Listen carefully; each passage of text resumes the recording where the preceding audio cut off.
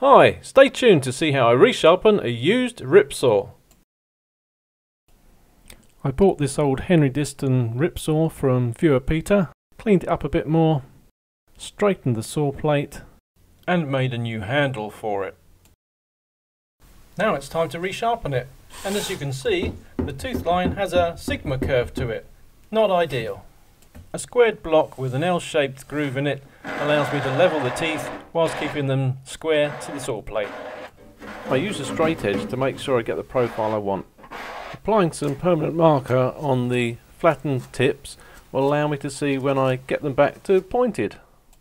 A little telltale like this stuck on the end of the file will easily maintain the orientation, so you get a nice 90-degree front edge to the tooth, which is what you want for a rip saw.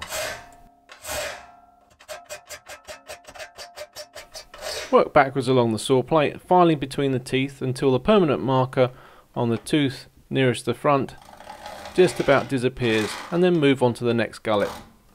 By applying more pressure to either the back of the tooth or the front of the next tooth, you can actually move the position of the teeth a little bit along the tooth line. Neighbouring teeth are flared out to opposite sides of the saw plate to avoid the saw from jamming in the work. This is done with a saw set. Start on one side of the saw plate, setting every other tooth over in the same direction. Then move round to the other side of the saw plate and work back in the other direction, setting all the alternate teeth. With the saw back in the saw vise, every tooth gets a final sharpen, this time using the file with a little less pressure to leave a smoother, less ragged edge.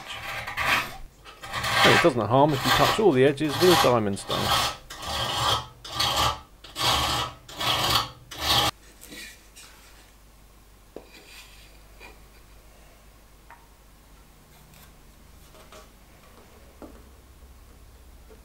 That filing would have left a lot of sharp edges on the edges of all those teeth, so just run the saw through some rough hardwood to get rid of all of those.